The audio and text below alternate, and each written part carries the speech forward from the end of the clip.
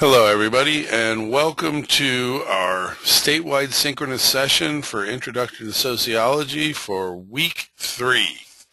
Today we're going to be covering Chapter 4, Socialization, and Chapter 5, Groups and Organizations.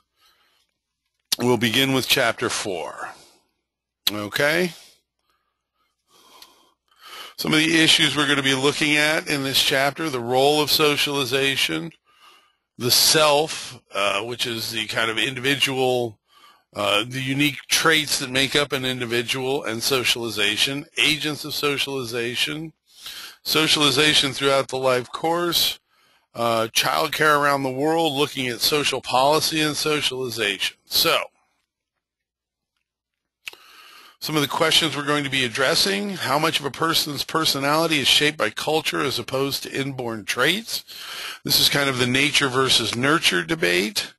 In what ways does socialization continue into adulthood? And who are the most powerful agents of socialization? There are 4 that are kind of what we call the big 4. So, let's define socialization. Socialization, in its core essence, is just how we acquire our culture. It's a lifelong process in which people learn appropriate attitudes, values, and behaviors for the society in which they live. This is what leads to the development of personality, which is a person's kind of unique and typical patterns of attitudes, needs, characteristics, and behavior. And socialization is what leads to the development of this. An interesting paradox about developing individually, about developing your individual self, your individual personality, is that it cannot happen in a vacuum. We actually, in order to develop our individual selves, we require social interaction. So it's the interaction of heredity and environment that shape human development. In your textbook, you may have read about the cases of Isabella and Jeannie. There's another famous case of a young woman named Anna. But these kind of stress the importance of socialization experiences for children. Children need social contact in order to develop normally. Isabella and Jeannie were isolated and never really developed the facility with language. They were isolated when they were young children. They did not have socialization experiences, interaction with other individuals. Now, we can use case studies of people like Isabel, Jeannie, and Anna, but we cannot, as ethical social researchers, decide to isolate a newborn infant to witness what happens with development. That would not be ethical research. So, we do primate studies because primates, humans are a primate. Primate are social creatures. And so Harlow, doing his study, showed isolation had a damaging effect on monkeys. I believe he was using rhesus monkeys. They tend to be very social creatures and have highly developed social life. And so a lot of times when we do primate studies, rhesus monkeys are good monkeys to use. Also, we can look at the influence of heredity, and this has been done through studies of twins. Really, the best information comes from twins who were put up for adoption and adopted separately, because this gives us a good idea of how much is really hereditary when we look at personality and self.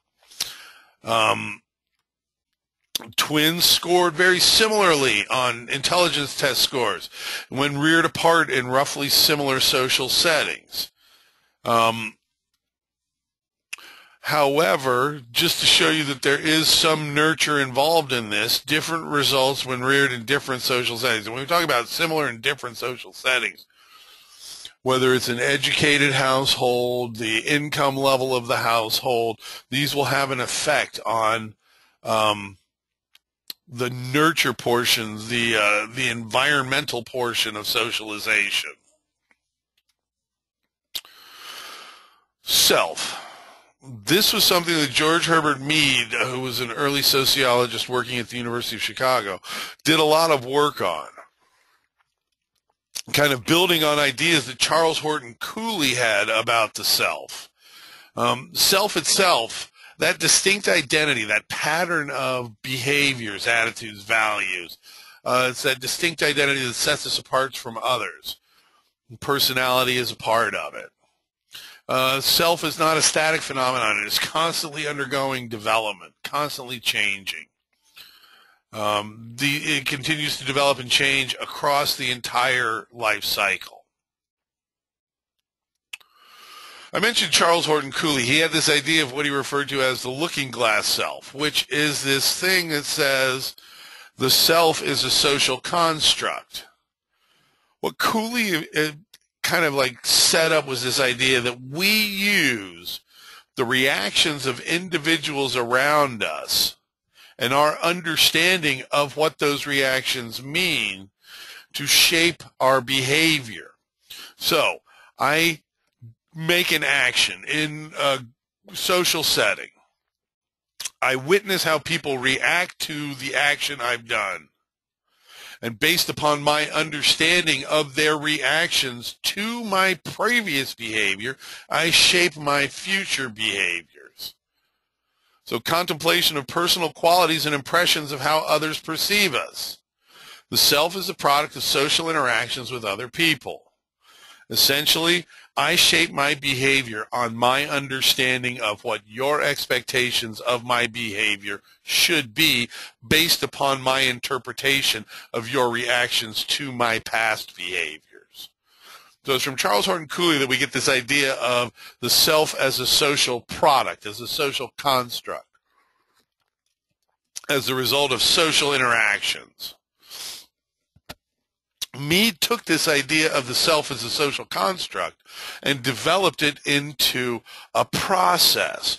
Cooley's idea was just kind of how the self uses the reactions of others to shape behaviors.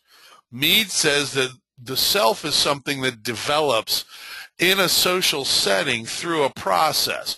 We go through 3 stages: the preparatory stage, play stage, and the game stage. In the preparatory stage, also known as the imitation stage, children imitate the people around them.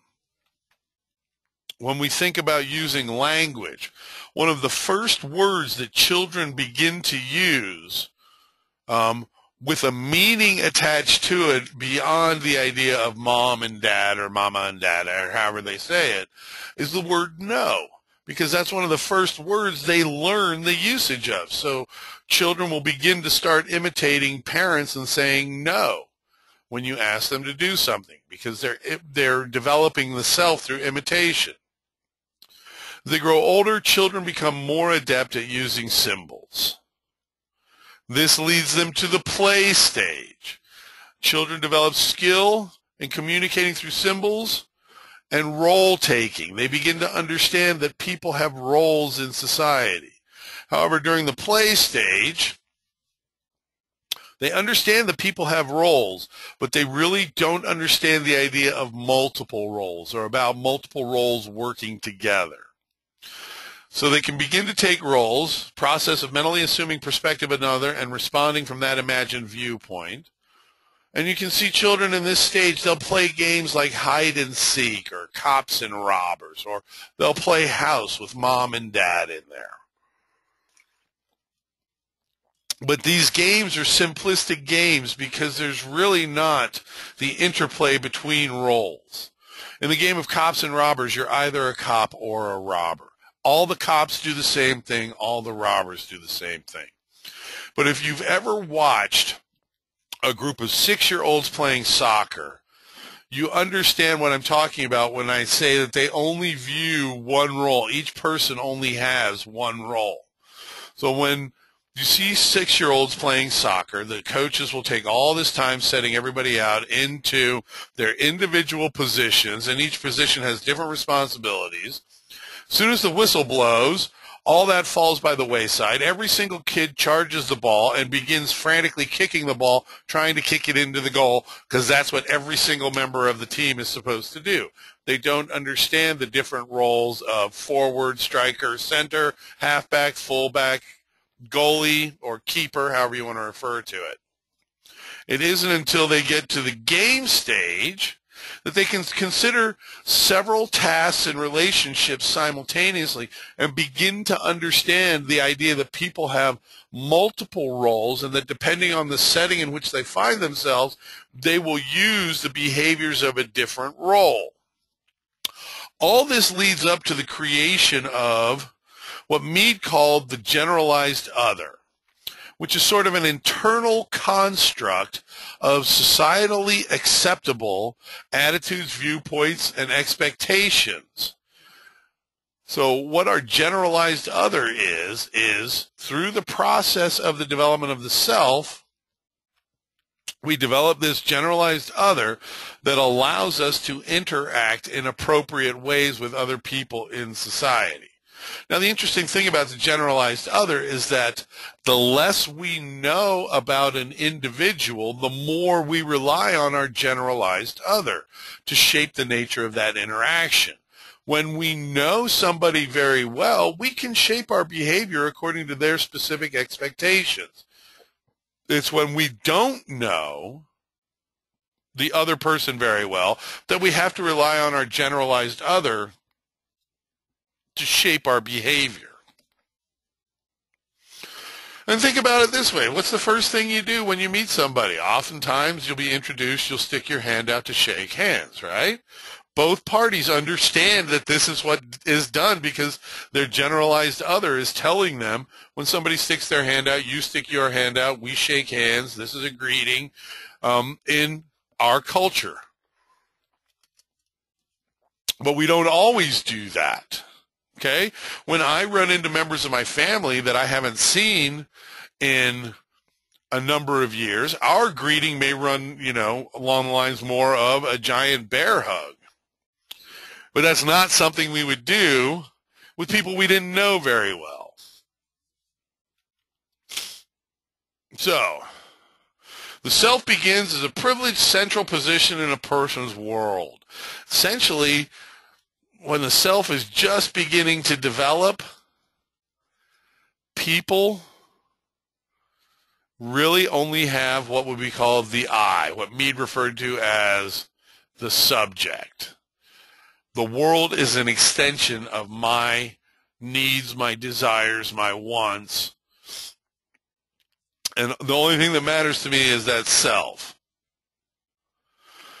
As the person matures and goes through this developmental process, the self changes and begins to reflect greater concerns about reactions of others. Usually this begins with parents. What are mom and dad going to think if I do this? I won't do this, and that way I won't have to deal with it. So when we talk about significant others, the individuals that are most important in the development of the self, and parents are usually the first significant others. But there can be other people, brothers, sisters, friends, even romantic relationships can become significant others in the context of the development of the self. And what this really means is not everybody's opinion matters to us at the same level. There are people whose opinions we value more than others. So those individuals whose opinion of us matters the most are the ones that we use to shape our behavior, and they become our significant others. Okay. Moving on now, we come to Irving Goffman, who was another kind of symbolic interactionist sociologist. I guess I should mention, George Herbert Mead is a symbolic interactionist sociologist and is kind of considered the founder of the symbolic interaction field. Goffman is another one who's working at that micro level of orientation, trying to look at the behaviors of individuals and understand the context of social interaction. Goffman really can be thought of taking the immortal bard at his word in the play As You Like It, where Shakespeare has one of his characters Jacobo say, all the world's a stage, and all the men and women are merely players. They each have their exits and their entrances in time. And so Goffman said, when we're looking at people interacting, in a certain sense, we're looking at people acting. So he took dramaturgical analysis from the theater arts as a way of analyzing performance and applied it to interaction and said, we can look at people who are interacting as if they're putting on a performance. They are trying to do impression management. Individuals select behaviors from amongst their repertoire in order to present a favorable impression, to create a distinctive appearance and satisfy particular audiences. Now, what this means is that depending on the setting in which we find ourselves, we will select different behaviors to satisfy those particular audiences. If you happen to be in a classroom with me, the me that you're seeing is very different than the me that shows up at a family gathering. You would not think that I was creating a very favorable impression if I used behaviors from a family gathering in the classroom. Say, wandering around in flip-flops, tattered shorts, and a T-shirt, drinking a beer and playing basketball with family members. That's appropriate at a family gathering. That's not appropriate in the classroom. So in order to create those distinctive appearances and satisfy particular audiences, I'm selecting from the behaviors in order to manage the impression. So this is a dramaturgical analysis or dramaturgical approach. And it includes what's called face work. And this face work is the work that individuals in a group do to avoid shame and embarrassment, need to maintain proper image of self to continue social interaction. So you're walking down the hall and you trip. Oftentimes when we're walking down the sidewalk and we trip, whether we're walking with somebody or we're walking alone, a lot of times we'll turn around and look at the sidewalk. We're looking for that crack that tripped us up. This is face work. In the same way, if a group of students study together, say a group of 6 students study together, 5 students do excellent on a test, 1 student does not. Those other 5 students are not pointing fingers, laughing in a sing-song voice saying, ha ha, I did better than you did. No, they ask questions like, did you get enough sleep last night? Are you sure you read the questions carefully enough? All of this is face work done to avoid the shame and embarrassment of the one student who did not do as well. So we don't just do face work for ourselves, we do face work for other people too. We want to avoid, we need to maintain and help others maintain that proper image of self. And essentially the idea behind that is that I want you to take at face value the things I say about myself, so I extend to you the courtesy of taking the things that you say about yourself at face value. And this helps us maintain the proper image of self as well. Freud. Now, we know that Freud did a lot of work in psychology, but Freud actually also did some work that could be considered kind of sociological. One of his famous works is a book called Civilization and Its Discontents, and that's a book examining living in a city, living in a civilization, social interaction in an urban setting. But Freud also had this idea that the self is a social product. Natural impulsive instincts are in constant conflict with societal constraints. Those of you who may be familiar with Freud from psychology realize that when it came to personality, Freud said there were 3 distinct parts: the id, the ego, and the superego. And what Freud famously said about those was the id is the seat of base desires, the superego is the seat of altruistic impulses, the ego is where the twain wore it out and decision-making and action occurs. We can look at that idea of the superego, the altruistic, as also being societal constraints, okay? Because altruism are actions done for the benefit of other people, not for the benefit of an individual. So when we look at this idea of the id, our natural impulsive instincts, in constant conflict with societal constraints, which would be the superego, then the self is a social product. Personality does become influenced by others, especially one's parents, according to Freud. And the ego, Freud said the ego is the place where the superego and the id war it out. So those components work in opposition to each other. We think, here's what I want, here's what society expects of me, somewhere in the middle is where my behavior will actually wind up. Jean Piaget was another psychologist who gave us the idea of the development, the cognitive theory of development, which is 4 stages in the development of cognition. This appears very similar to Mead's 3 stages, where we've got the preparatory stage, the play stage, and the game stage. Piaget had 4 theories, where we went through sensory motor stage, the pre-operational stage, the concrete operational stage, and the formal operational stage.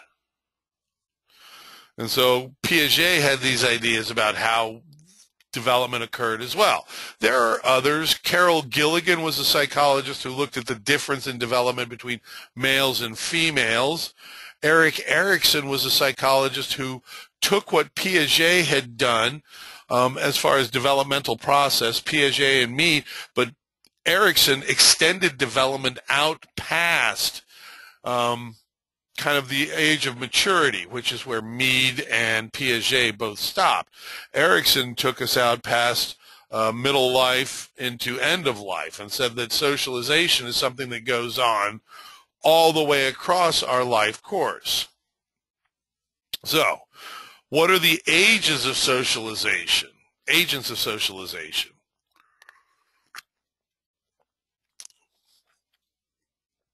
The family is one of the big 4 agents of socialization. And those big 4 agents are the family, peer group, education or school, and media or mass media.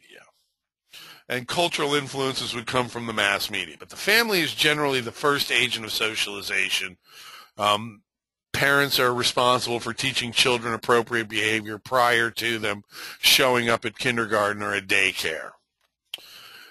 There are impacts of race and gender in the way that individuals are socialized.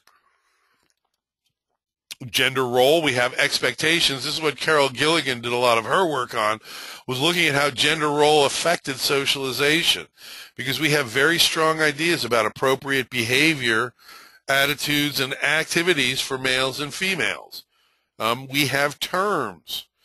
We do policing behavior. When we look at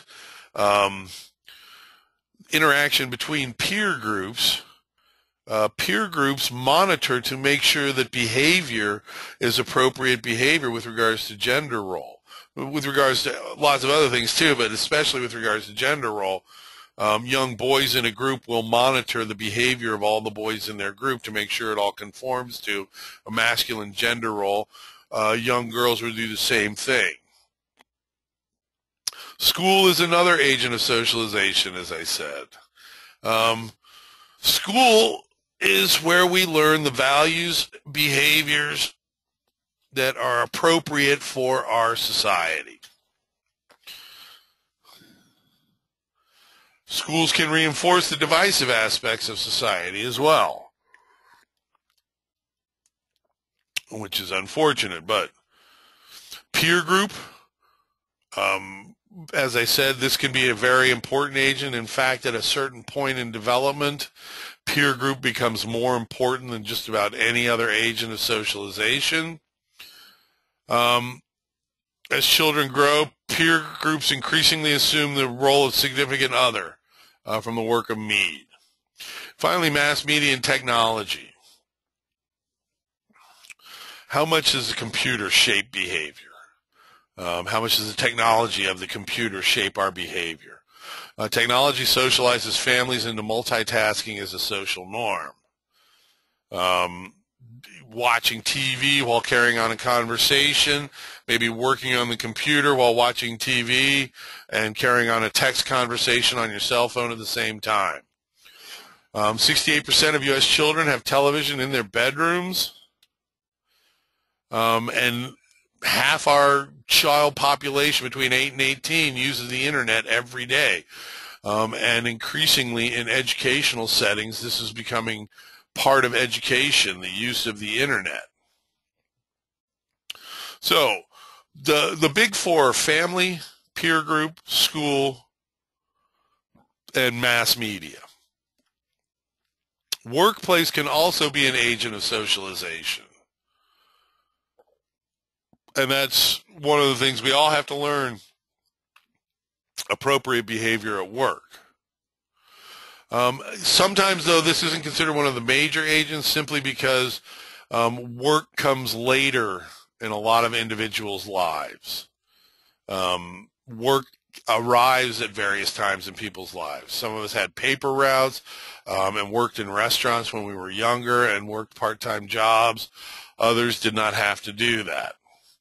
Religion and politics both can be agents of socialization as well.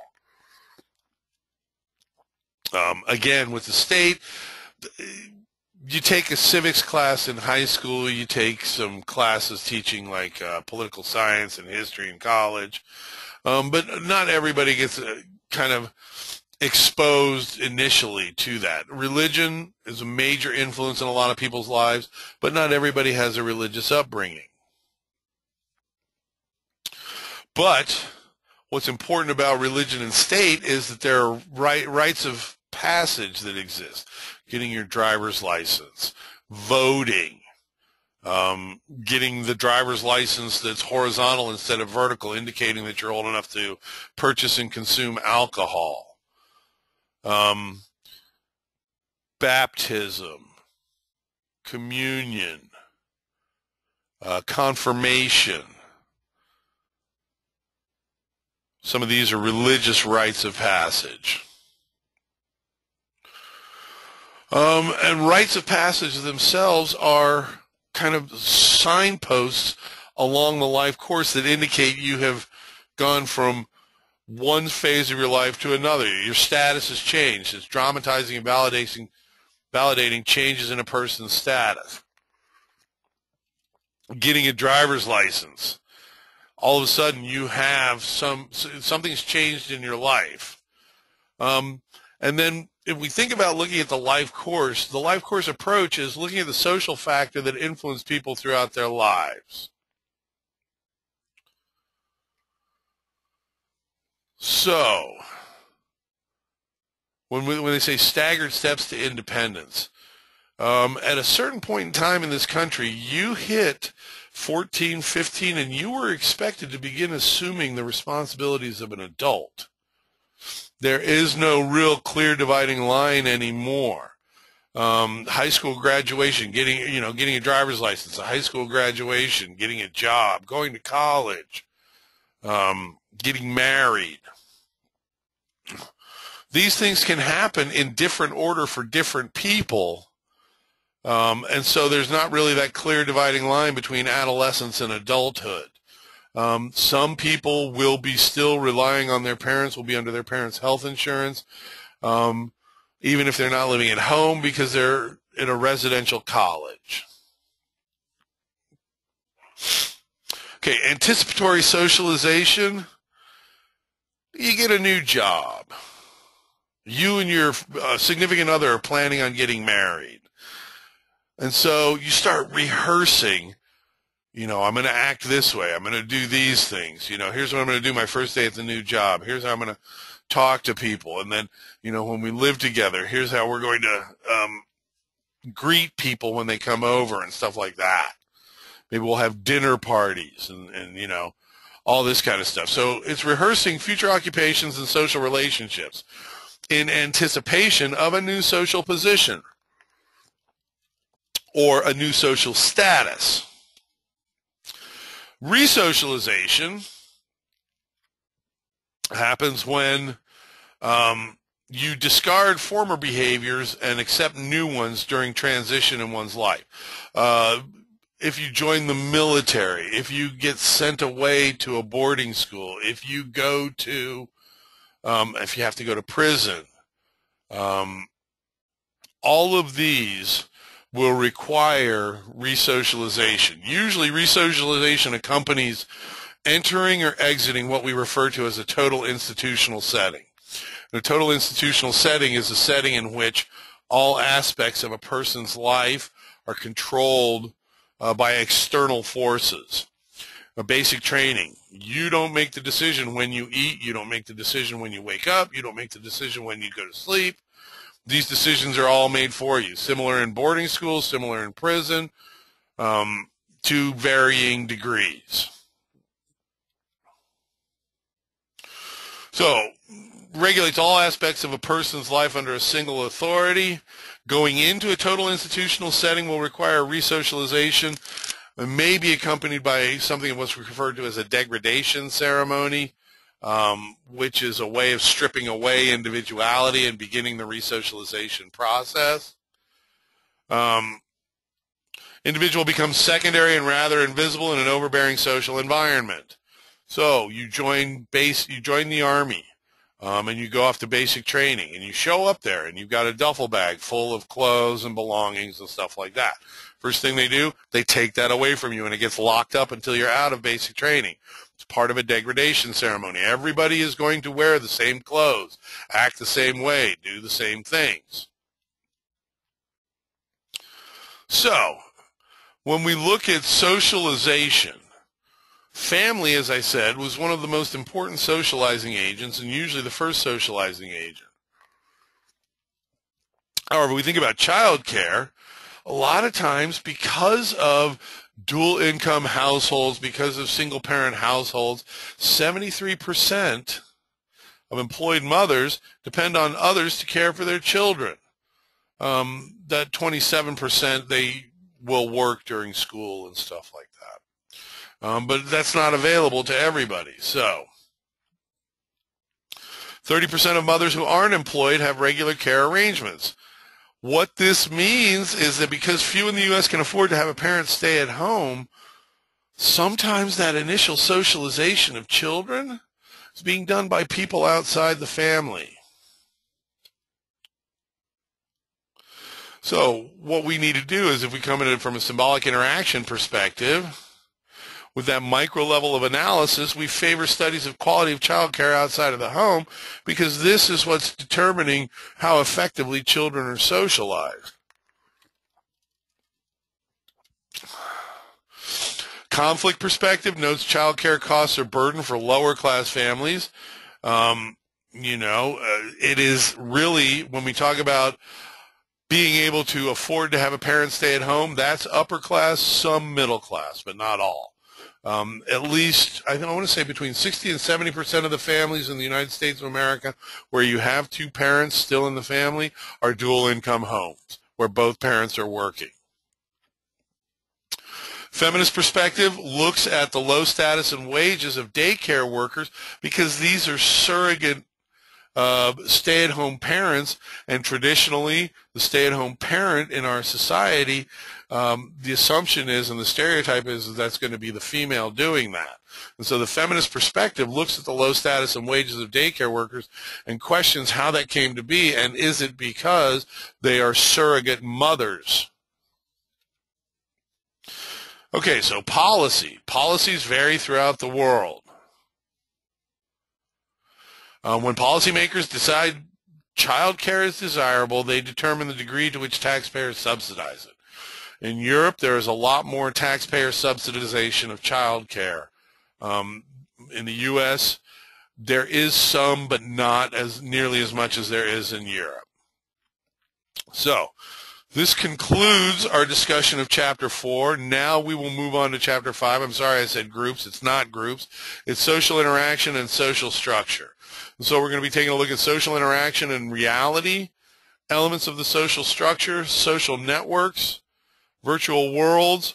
We'll take a look at social structure in a global policy and global perspective, and look at media concentration for our social policy and organizations. Some of the things we'll be addressing in this particular chapter: what determines a person's status in society? How do our social roles affect our social interaction? What is the place of social institutions such as the family, religion, and government in our social structure? And how can we better understand and manage large organizations? So we begin with the idea of social interaction and reality. Social interaction simply is the ways in which people respond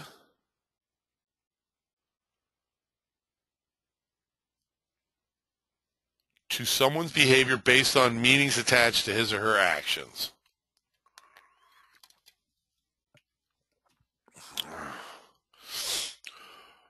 There's something referred to as the social construction of reality.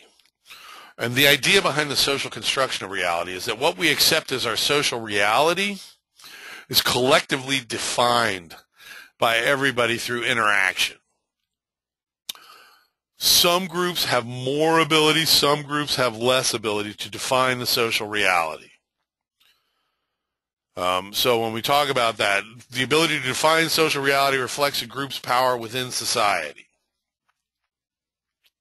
Subordinate groups challenge traditional definitions and begin to perceive, experience reality in a new way.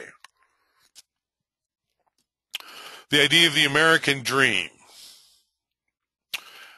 There's a socially constructed reality in which anybody in this country who is willing to work hard at getting an education and then work hard at a job has upward social mobility.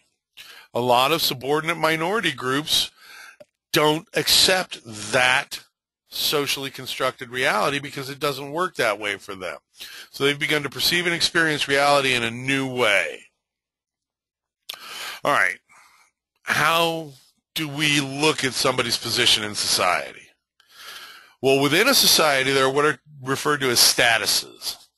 And statuses are socially defined positions within a large group or society.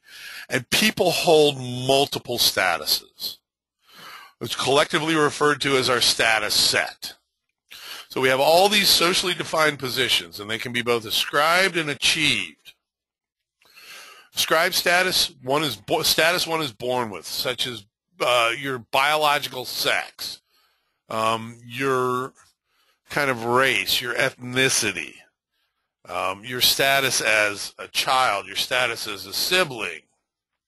All of these. So when we say that I am a white male who's 49 years of age, that has 3 brothers, and is a child of 2 parents, all of those are ascribed statuses. The fact that I'm married with a wife, I'm a college professor, I'm a worker at Ivy Tech, I'm a graduate school, or I was a graduate school student. All of those are achieved statuses I work towards. So ascribed status is something you're born with, achieved status is something you earn. And then there's a master status. It's a status that dominates other statuses and determines a person's general position in society. Oftentimes, master statuses are ascribed statuses. Being female becomes a master status. Being African American, Asian American, Latino or Hispanic, Native American, these become master statuses. And it's a status that dominates other statuses and becomes a part of a person's almost like self-identity. Think about what we were talking about with Barack Obama. Is he, when we were discussing him in an earlier lecture, is he simply the 44th president, or is he the first black president? And you can see what we mean by this idea of master status. So the ascribed status of race and gender can function as master statuses. Statuses are position in society. Status set, all the statuses a person possesses. So for me, my status set would include that of husband, that of instructor, that of brother, that of child, that of parent, that of grandparent. all these different things. Roles, what we refer to as social roles, are behavioral expectations for particular statuses. And so we'll all have roles, multiple roles, which are referred to as our role set.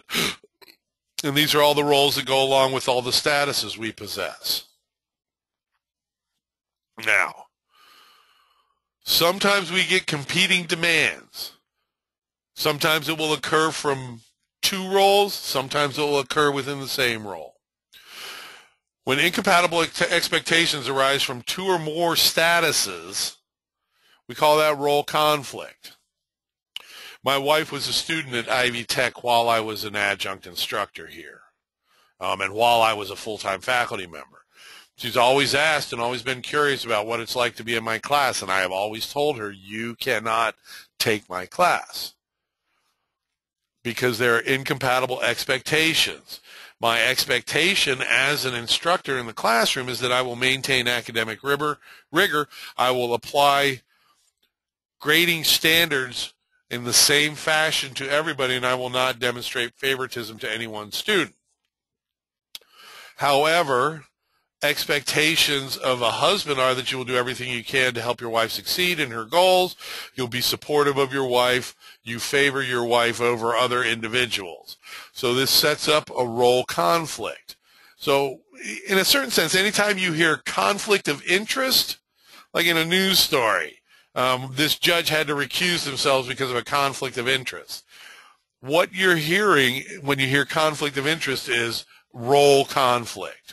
There's also role strain, when the same social position imposes conflicting demands and expectations. So we think about the role of parent. Now, one of the things is that we're supposed to keep our children happy, healthy, content. But we're also supposed to prepare our children to function in the world, to become contributing members of society. So this is going to occasionally create conflicting demands and expectations, because we're going to have to punish our children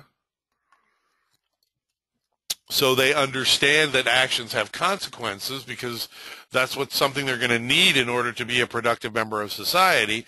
But this goes against the wanting them to be happy and healthy and not be in pain or uncomfortable ever.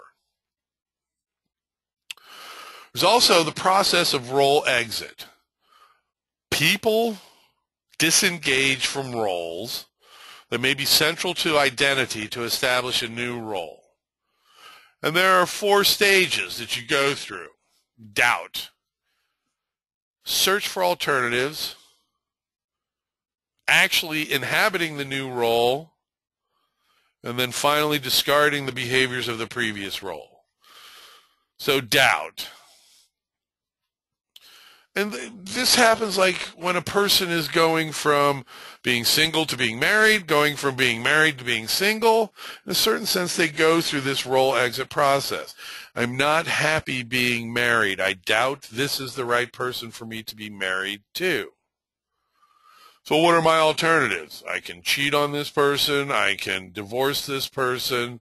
So we search for alternatives. In the action stage, we begin laying the groundwork to go from the status of married person to single person. We may retain a lawyer. We may serve divorce papers. We may move out. And finally, we will recreate our identity as that of a single person. And so we have exited married to an inhabited single person. This comes with the creation of a new identity. If we think about it, even something like undergoing gender reassignment surgery goes through this process of role exit. So it can be something fairly minor like divorce. It can be something fairly major like undergoing surgical procedures. But they would go through the same kind of 4 stages there. I've never felt comfortable being a man. I've always felt like I was a woman trapped in a man's body. So what are my alternatives? Well, I can go on being uncomfortable this way. At this point in time, though, there are hormone treatments and surgical alternate options for me to actually change my gender. Action stage would be beginning the hormone treatments.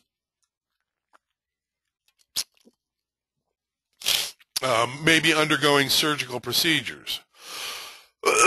In the case of this particular role, this may require exiting other roles. You may have to find a new job. You may have to establish a new life in a new community, because for something this dramatic, oftentimes there will be people who will not accept you in that new identity. So for the creation of that new identity, sometimes you may be required to change other statuses in your life as well.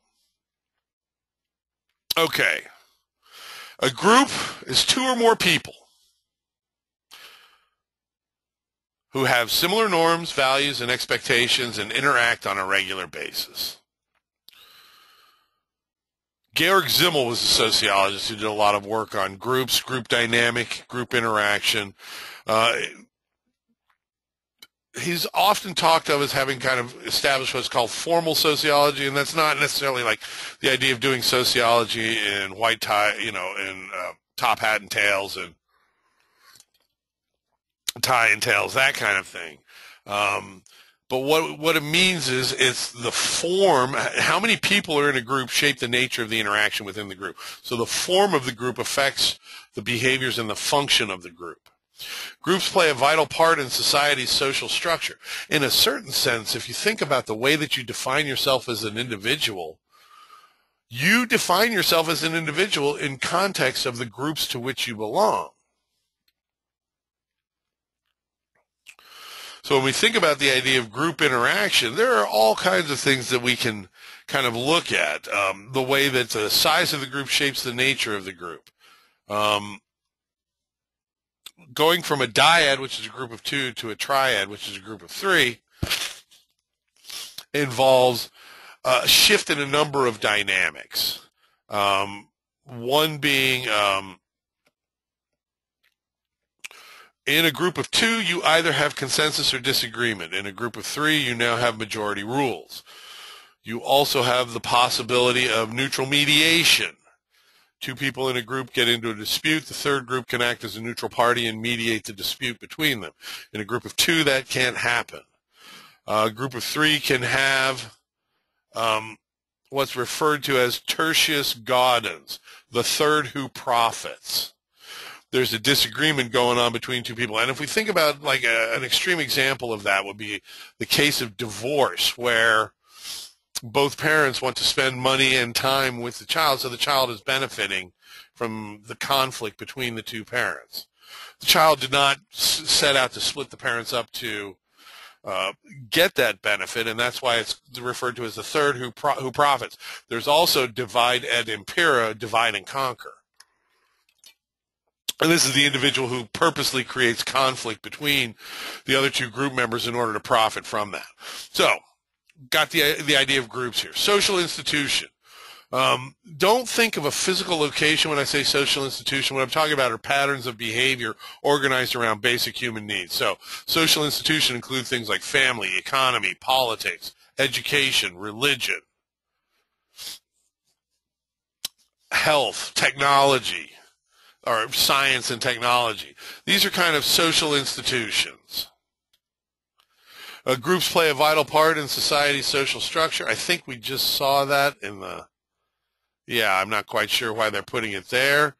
But each social institution needs to think about these 3 points right here. Each social institution has to replace personnel, teach new recruits, and produce and distribute goods and services in order for the social institution to continue in a stable environment. So family has to replace personnel. Family has to teach new recruits. Family has goods and services that get produced and distributed. Education, economy, religion, all of these things kind of have this. And so each of these organizations has to think about also preserving order and providing and maintaining a sense of purpose. Now, there are social institutions that do this for all of society, too. If we talk about replacing personnel, the social institution that does that for society is the family. If we talk about teaching new recruits, the social institution that does that for society is education. Producing and distributing goods and services is the economy. Preserving order is politics. Providing and maintaining a sense of purpose, politics and religion. So if we look at the conflict view of social institutions, according to Marx, all institutions are shaped by the nature of the economy, and all institutions maintain the privilege of the elites within a society. So, politics, economy, education, family, religion, according to the conflict view, all help maintain privilege of the elites in society. So how does family do that? Well, let me answer that question with a question. What did Paris Hilton do to deserve a billion-dollar fortune?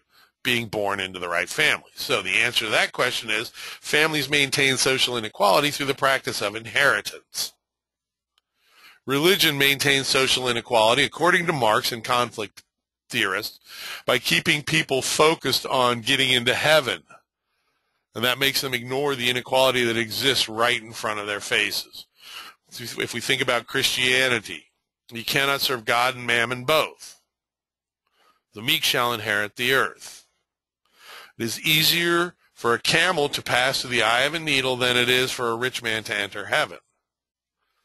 So we've got people, the rich are being protected by the tenets in there, expressed in there. If you want to get into heaven and you can't focus on wealth here and now, well, that protects the wealth that I have from other people.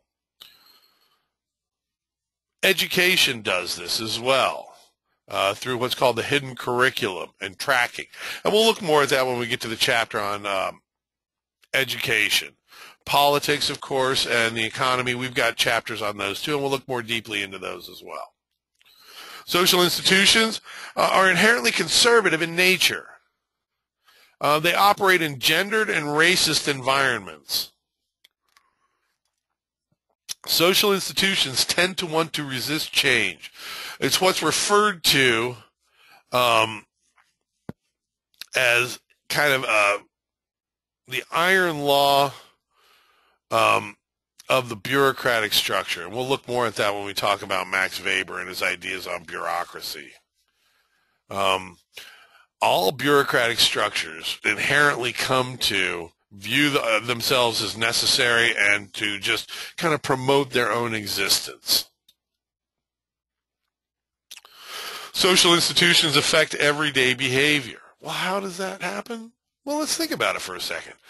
From the interactionist perspective, which is all about everyday behaviors, if I were to meet you in a different institution, like say we met at a grocery store where both of us are customers, our roles are different.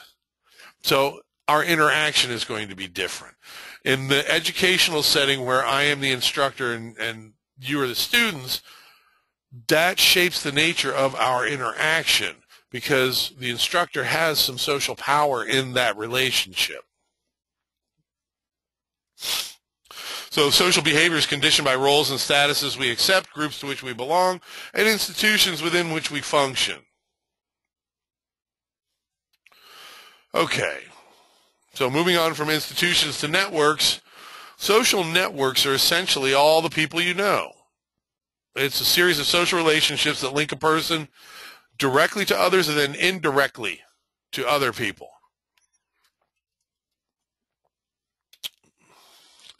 And so, you know how it says, you've heard the saying, it's not so much what you know as it is who you know?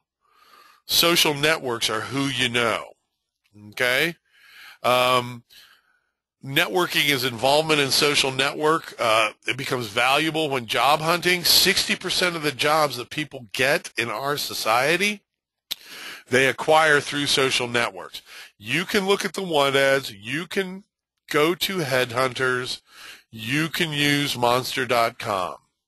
The fastest way to find another job is to reach out to people in your social network. Now, networking can center on any activity. I mean, if you think about it, how many different groups do you belong to? Do you belong to a group of people that play games? Do you belong to a league for bowling or something like that? You're in this class, and so the students in this class are education. It's a network. All these different networks. And how many of us have social networks, virtual social networks? Facebook page, LinkedIn page. Advances in technology make it possible for people to maintain social networks electronically. Geographic proximity is no longer requisite for friendship. In fact, how many people have friends on Facebook they've never actually met face-to-face? Or how many people play what are referred to as kind of the online gaming communities? I forget what they're the MMORPG, massively multiplayer online role-playing games. And I know that's not everybody plays those, but if you think about it, playing World of Warcraft, playing Halo, playing these kind of online games through Xbox and through PlayStation, you can have gaming friends in other countries that you've never met face-to-face. Virtual networks can also help preserve real-world networks interrupted by war or dislocation. Say you move. Facebook makes it easy to keep in touch with people that are in the original location from which you moved.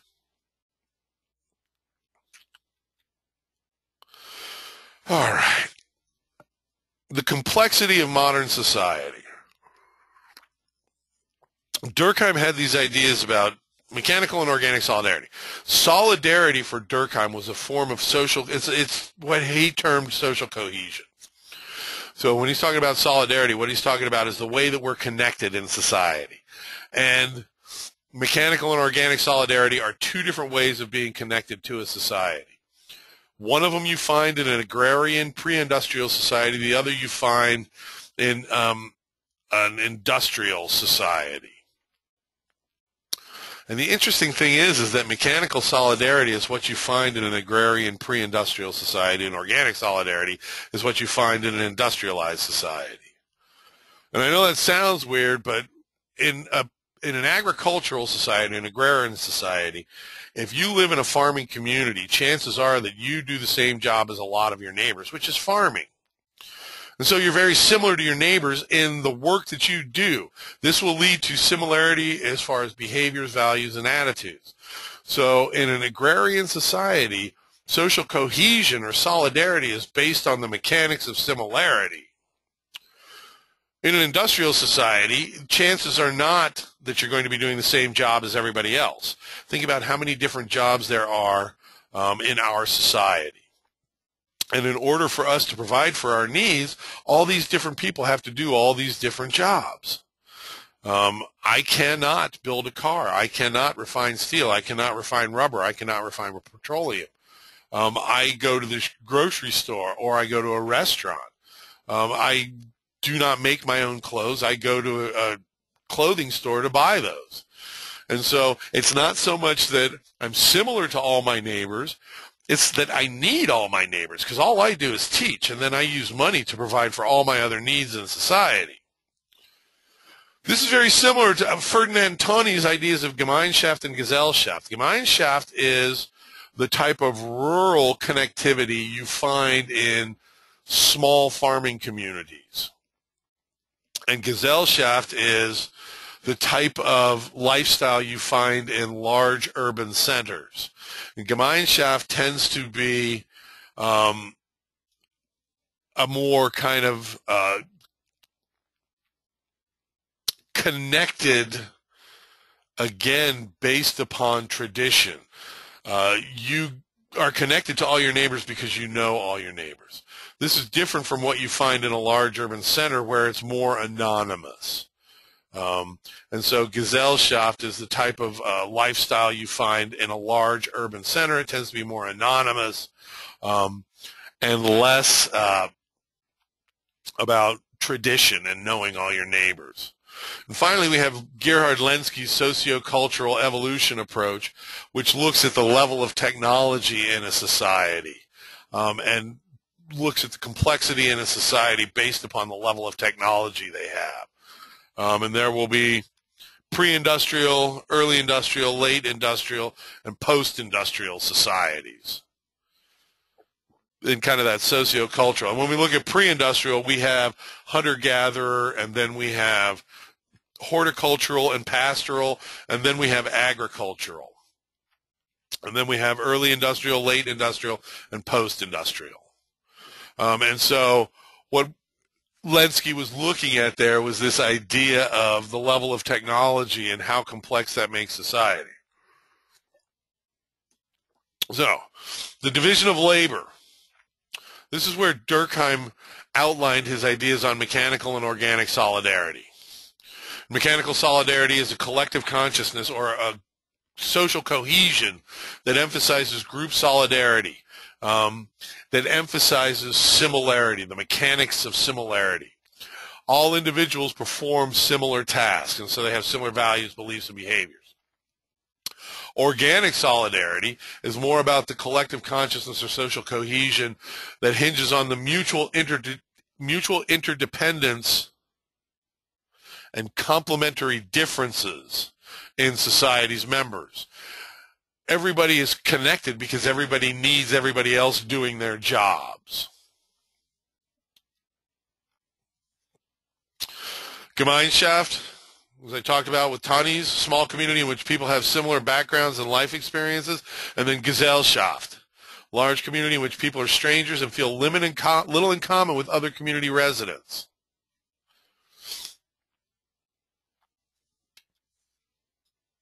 Society's level of technology is critical to the way that it is organized, according to Gerhard Lenski's sociocultural evolution approach. Human societies undergo a process of change characterized by a dominant pattern known as sociocultural evolution. Technology, according to Nolan and Lenski, is cultural information about the ways in which material resources of the environment may be used to satisfy human needs and desires. So we're doing this over the computer. The computer itself as an object is not the technology. The technology is the knowledge of how to take plastics and metals and silicone and carbon and create a computer out of all those different things. So, detailing Lenski's sociocultural evolutionary approach, hunter and gatherer societies, there is no productive surplus. In hunting and gathering societies, people rely on whatever foods and fibers are readily available. Horticultural societies, well, technically horticultural societies don't plant seeds, they tend them. They find naturally growing seeds and tend them. Pastoral societies are societies in which it's a nomadic lifestyle using herding of goats, herding of sheep, things like that. In agrarian societies, people primarily engage in the production of food, and agriculture is where people clear land and plant specific seeds and crops. And then industrial societies, the big shift there is people are getting away from reliance on animal power and are beginning to rely on other types of power that lead towards mechanization to produce goods and services. They rely on inventions and energy sources. Change the function of a family as a self-sufficient unit. Families are still helping each other out in the communities prior to this. This is where we begin to see the nuclear family as a self-sufficient economic unit. And then post-industrial and postmodern societies are characterized by deindustrialization, which is the manufacturing jobs leave a particular society, and economic system engaged primarily in processing and control of information and providing services. Technologically sophisticated society preoccupied with consumer goods and media images. So processing information, processing and controlling information, and also working within the service sector, where the consumer goods, retail, restaurant, hospitality. And those are characteristics of post-industrial and postmodern societies. So, focus on media concentration. Technological innovations change the way we shop and share information. You can live your life without ever leaving your house now. You can find a job where you don't have to leave the house. You can shop online. You can communicate with other people online. You don't ever actually have to leave the house for anything.